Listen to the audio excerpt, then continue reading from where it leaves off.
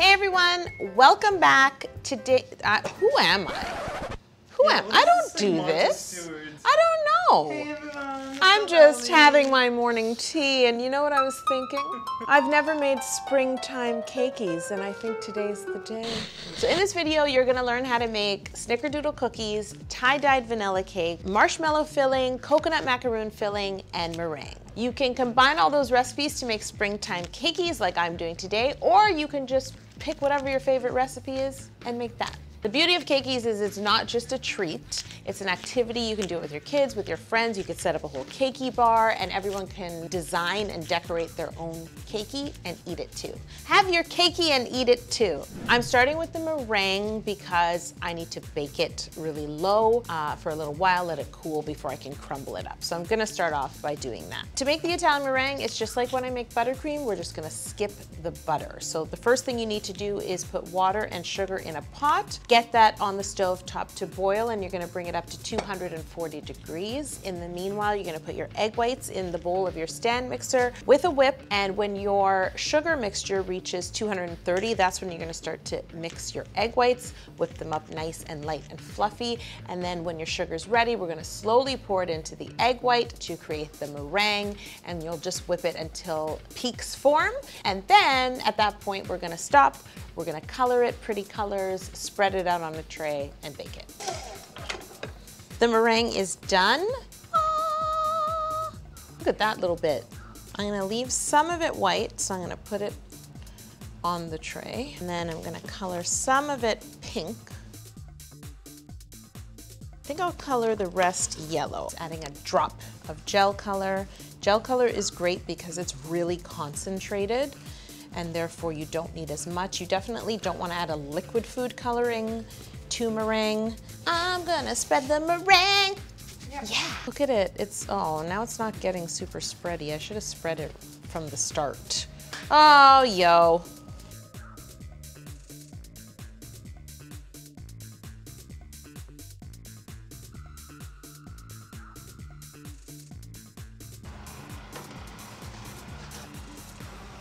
So now we're gonna make our marshmallow filling. What we need to do is just drop these sheets into the cold water, and this will allow the gelatin to bloom. This is how marshmallow is made?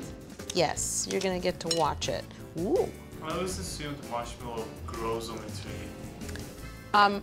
I'm sorry, what? I wanna go to a park, fill a tree with marshmallows, like Walter, and we can go pick marshmallows on the marshmallow tree. And now in a saucepan, we're gonna combine our other ingredients. So I have water, clear corn syrup, and of course a pinch of salt, just for some flavor. So now I'm gonna take this to the stovetop, and we're gonna bring it to 240 degrees. Okay, so now I'm going to whip this up. I'm gonna start the mixer slowly and work my way to high speed, and it's gonna create a fluffy meringue.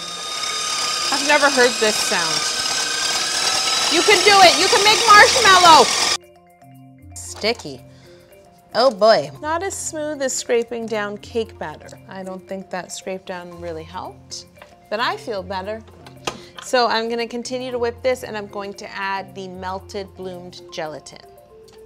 Should I just dump it all in? I like this. You can't do that with buttercream. Are you ready, Shuchi? It's very anticlimactic, it's not that much. All right? That's it. That's it. Okay, time to add the vanilla.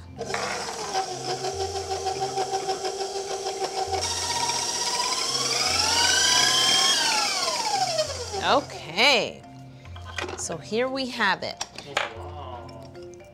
So this is normally what you would put in a pan and let it set, and it would become marshmallow. I'm gonna put it in the cakies like this, and then it'll be like a ooey gooey surprise. Nice. I like this, guys. Ugh. Oh, it's warm.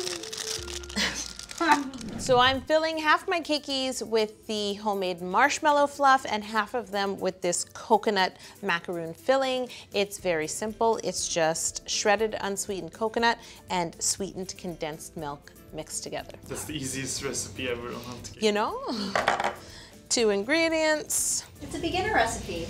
This is beginner. I'm gonna keep having like flashbacks to the beginning of the episode where you said this is a beginner cake.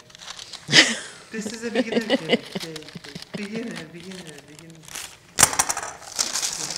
Getting more and more complicated each minute. I made my Snickerdoodle cookies yesterday. It's a very simple recipe with easy to find ingredients: butter, brown sugar, flour, baking powder, eggs, all the usuals. And then you're just making this simple dough, chill it, roll it into balls, and then you toss it in a cinnamon sugar mixture before baking it. You want to press the balls down just a little to keep them all even, sprinkle more cinnamon sugar on top, and then let them bake. So here they are. And when you're making cakies, you always want to look at the measurement of your cookies in order to cut your cake circle. I also made my cake ahead of time. Well, Helena made it for me. So it's my ultimate vanilla cake, and then she dyed some of it pink, some of it purple or lavender, and then she did the whole tie-dye technique. It's really simple. You just keep dolloping your batter into the pan, overlapping, and then you use a bamboo skewer to swirl the batter, bake it, and this is what you get in the reveal. Cutting. So now I'm gonna simple syrup these cake rounds, and then I'm gonna cut out the secret chamber.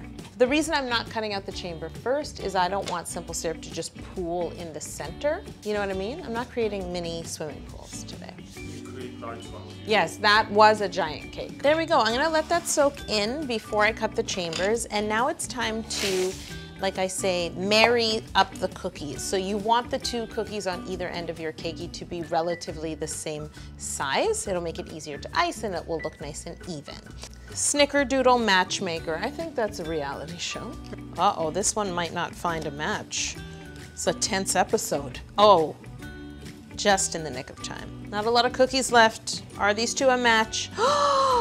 It's like it was meant to be. So now we're gonna move on to cutting the secret chambers using smaller circle cutters. You wanna cut out enough cake that there's room for the delicious filling, but you don't wanna cut out so much cake that the cake ring will be too thin and the kekie will feel unstable. So there we go. We've got our cookies, our cookie couples. We've got our cake circles with secret chambers cut out. So now all we have to do is get our fillings, and I'm gonna glue it all together with some colored compound chocolate.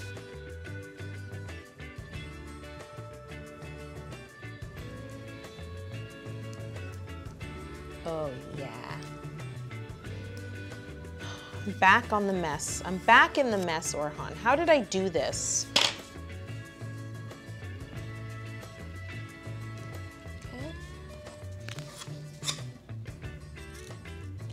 Go, let go.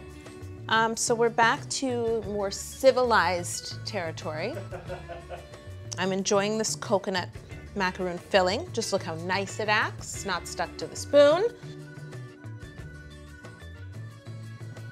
I'm feeling, I ran out of chocolate. Now it's time to color some buttercream for the cakies. That's what's going to surround the cake in the cookies, keep them moist, and make them look like an ice cream sandwich. So normally I use my Italian meringue buttercream, but today I'm gonna use buttercream from Color Mill, as well as colors, oil-based colors from Color Mill, because they sent me all this great stuff. I will be at SoFlo this coming weekend doing a demo with their products, so I have it on set, so I'm just gonna use it. I mean, insert birds chirping. Insert birds chirping, for real.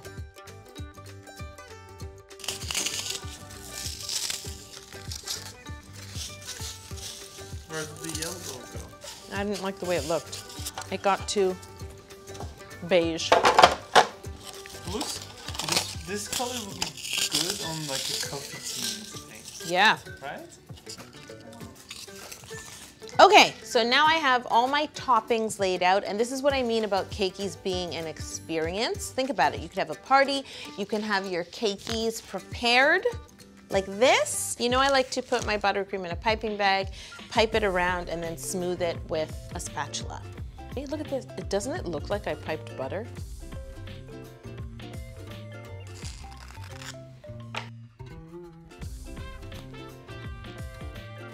So first up, toasted coconut. So what you want to do is hold it like a, well, I guess you wouldn't hold a wheel, but pretend it's a wheel and roll it over. What should coconut be on? Not yellow. There? Here? Thanks for all your input, everyone. We're gonna move on to the chocolate chip coconut. I really just put the shredded coconut to fill up any gaps. Oh yeah, I mean, this is the old school. Oh yeah, this one sounds good. And you can poke in a few because it's very light. It doesn't necessarily want to stick.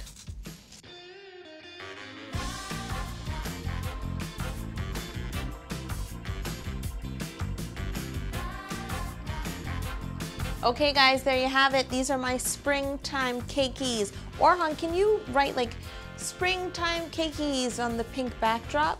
Like a beautiful title. Oh man, I can't believe this is time already. I got coconut. I feel like a springtime goddess right now. So let me just adjust for that. So this is me, the springtime cakey goddess, signing off. Thank you for joining me. I hope you'll try to make this recipe. Oh, I mean, at least make the cookies because hello, and I will see you next week. Cut so I can eat the rest of this.